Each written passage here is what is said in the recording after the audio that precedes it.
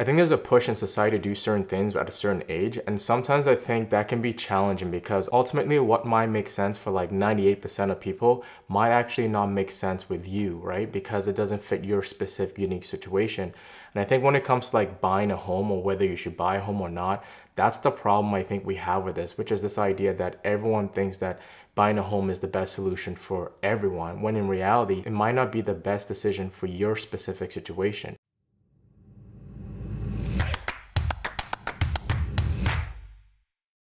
So when it came to me wanting to buy my first home, I think really the reason I wanted to buy my first home was just to use it as an indication of success. I think that's usually what most people's financial purchases when it comes to a home. So for me, buying a home was an important thing because I wanted to kind of show my parents that, hey, all this commitment they had done, all this hard work in terms of working two jobs and different things, that it wasn't for a waste. And I felt like buying a home was my way of telling them and society like, hey, their kid was being successful.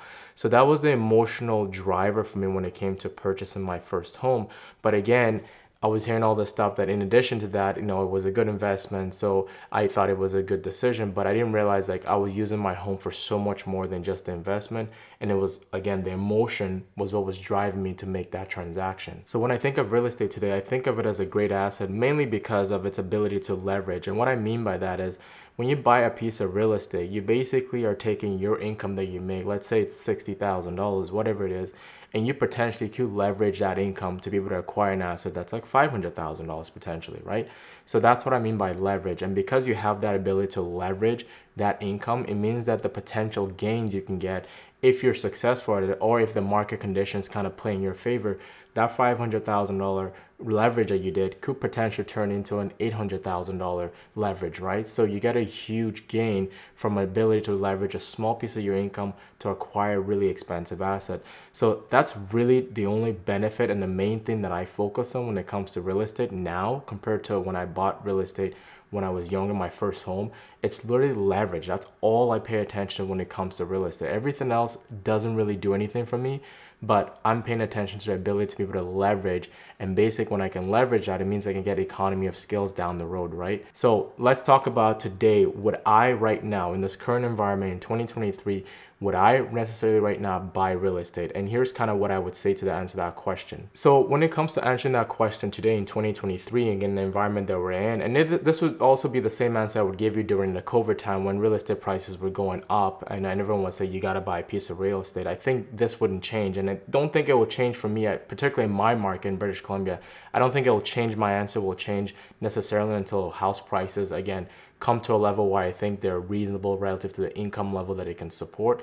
But here's kind of be my answer. If I'm today starting out today, would I buy a principal resident today, right now in 2023? And I think there's 4 reasons why I would say no, I wouldn't buy a principal resident today in 2023. And here they are. The first thing is just the price point. Like, honestly, if you're starting out today, you need a pretty substantial income level to be able to afford a home in which you're not going to be poor. So I think the price point alone will kind of eliminate me from being able to buy a home because I actually can't buy the home, right? Given the income that I'm making today, I wouldn't be able to buy a home, which is crazy because I was able to afford a home with less income, when I first bought my first home, right?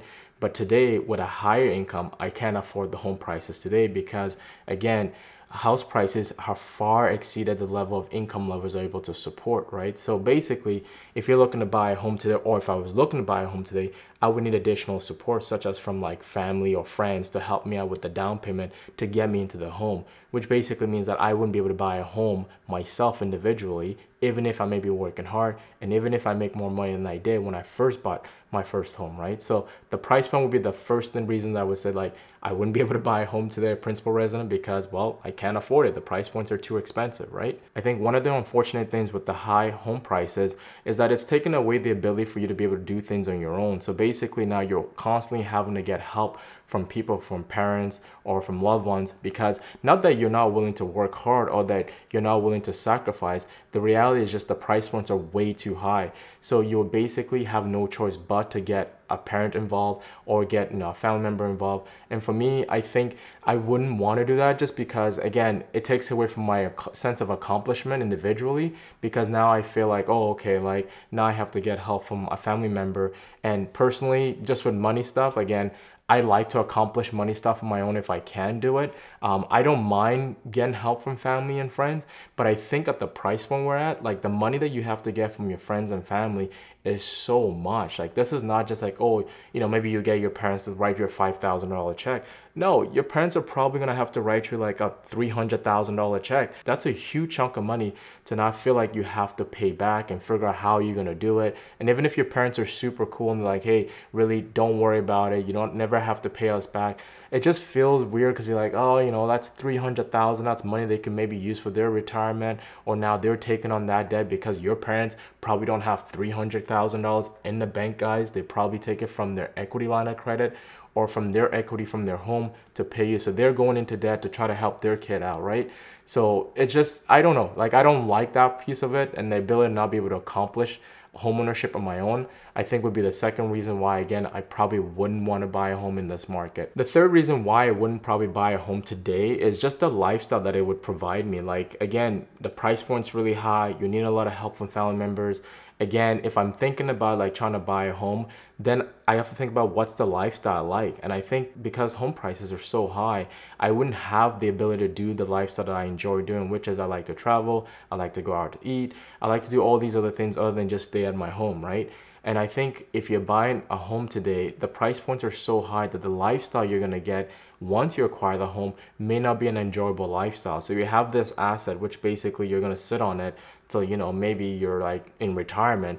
But during that whole 25 plus years of you holding this asset, the quality of the life you have isn't anything meaningful because you're literally just doing the same thing over and over. You're going to work to get enough income to pay the mortgage debt, and then when you pay the mortgage debt, you have nothing left over. Or maybe you have to actually go into additional debt because you don't have enough free cash flow to actually enjoy your life on a day-to-day basis. So I think that would be the third reason, is the lifestyle that you can get at these current price points. To me, I don't think it'd be worth it. And again, I'm speaking specifically in British Columbia, Vancouver area here, but I don't think it would necessarily be worth it because it'd be way too expensive.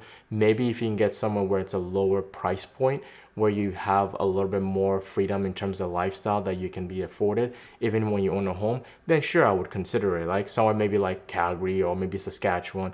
But again, you got like the weather, the coldness, all those different things. I don't know. But again, lifestyle would be one of those reasons why I wouldn't consider doing it at this point for number three. And the final reason why I think I wouldn't buy a principal resident today, even with all those different things, is just the idea that a principal resident isn't really an asset. Like the way we get told about it when we're younger is that, hey, this thing goes up in value.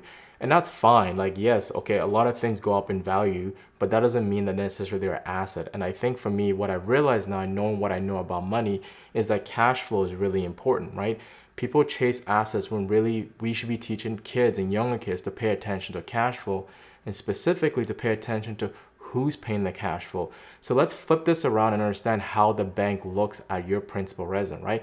The bank lends you money, right? Which then you take that money and then you buy this home. The bank does that because in addition to helping you get the home, they actually receive an income, right? So you go to work, right? And you're working your butt off to make sure that you can pay the bank back the money that they loaned you.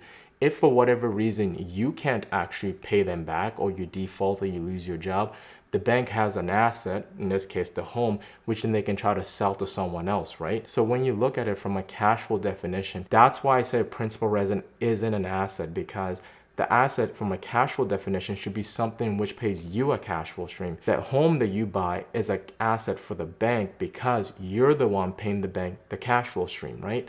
But for you, the home isn't really an asset, it's a liability. The only time it becomes a true asset for you would be when you paid off that loan, and then let's say you put someone in that home that you can rent it out, and then they pay your cash flow stream.